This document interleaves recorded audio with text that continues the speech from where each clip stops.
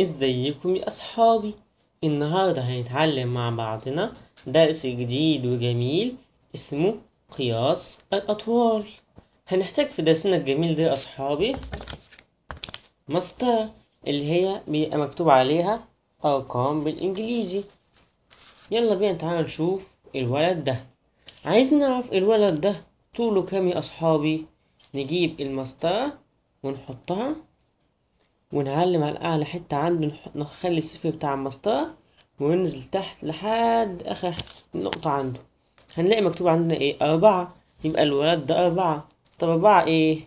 الحتة دي يا أصحابي من 0 ل1 أو من 1 ل2 أو من 2 ل3، أي حتة يعني من رقم لرقم تتنطق سنتيمتر. يعني الولد ده هيبقى طوله 4 سنتيمتر. طيب عندنا هنا مستطيل حلو اهو، عايزين نقيس الطول والعرض، اللي هو ده الطول وده العرض. نبدأ بالعرض الأول اهو، نحط المسطرة هنا اهو، نخلي أعلى حتة عند الصفر وأقل حتة عند الرقم اللي تحتيه ونشوف كام. لقينا ادي 1 2، تبقى عرض المستطيل ب2 سنتي. طب طوله بكام؟ نحط المسطرة نقطة عند الصفر ونقطة عند آخر رقم، هيطلع لنا طوله ب5 سنتيمتر. وده اختصار كلمة سنتيمتر يا أصحابي.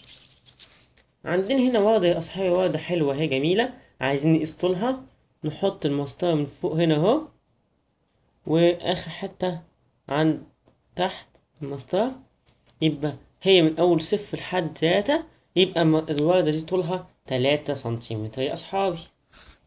ده يا أصحابي سؤال ليكو. عندنا شجرة اهي عايزين نقيس طولها. نحط المسطرة عند أعلى حتة خالص، اللي هو عند الصفر، وننزل تحت تحت تحت. هنلاقي أقل حتة كام؟ عند ال6. تبقى الشجرة دي طولها كام؟ هي أصحابي عرفتوا؟ أكيد طبعا انتوا عرفتوا عشان انتوا شاطرين. وكده يكون خلص درسنا النهاردة، ومع نفهم نتعلم ببساطة. والسلام عليكم ورحمة الله وبركاته.